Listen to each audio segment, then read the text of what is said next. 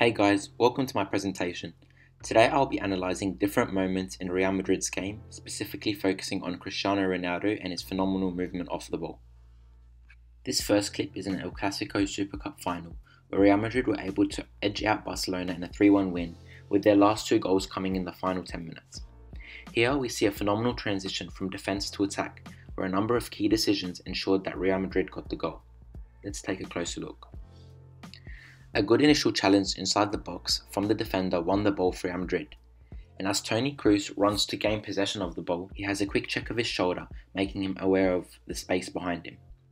In this instance, if he is unaware, he could have just played the simple pass to Modric, which would allow Barcelona to recover. However, he's able to spot Ronaldo and play a nice through ball to him. Ronaldo takes a beautiful touchdown into the path of Isco, ultimately creating a 3v2 situation in favour of Madrid, rather than holding the ball up and letting the defenders recover. With the overload now, Ronaldo makes a run outside so that Piqué has to make a decision whether to track him or go to the ball. With a defender in two minds, Isco plays a superbly weighted pass through to Ronaldo, and here he notices that it's a 1v1 situation, and Ronaldo bets on himself to beat Piqué, so he drives towards the goal and takes a beautiful touch inside, and curling it top right. This next clip is the game against Sevilla in the 12-13 season. Let's analyse Ronaldo's off-the-ball movement. Ronaldo runs into the space and has a look over his shoulder. Sergio Ramos moves forward with the ball, and we can see Ronaldo having another glimpse over his shoulder again. Here he sees that the Sevilla defender is starting to come towards him.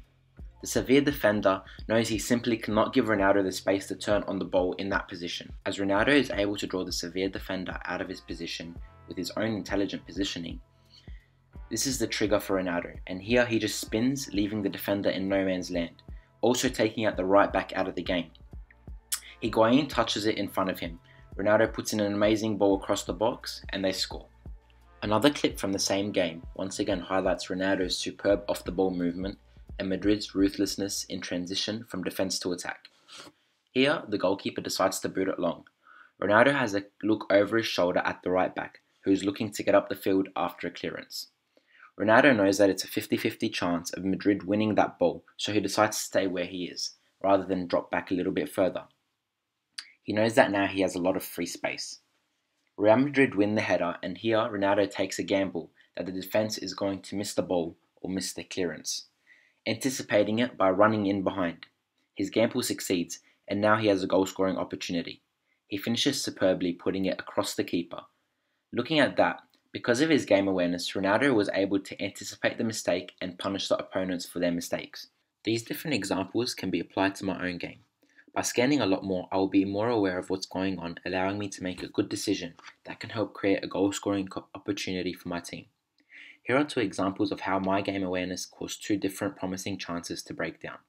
In the first clip, I've made a good supporting run into the box, ready for the cross.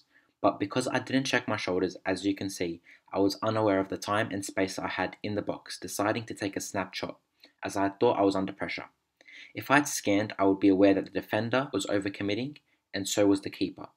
So a fake shot or even a cut inside to my teammate there would have resulted in a goal rather than a miss. In the second clip, I have done the majority of the hard work, carrying the ball from my own half. I'd managed to free myself from both defenders trying to tackle me, but instead of taking an extra touch to get in a good cross, I didn't really know what was going on around me since my game awareness was not fantastic.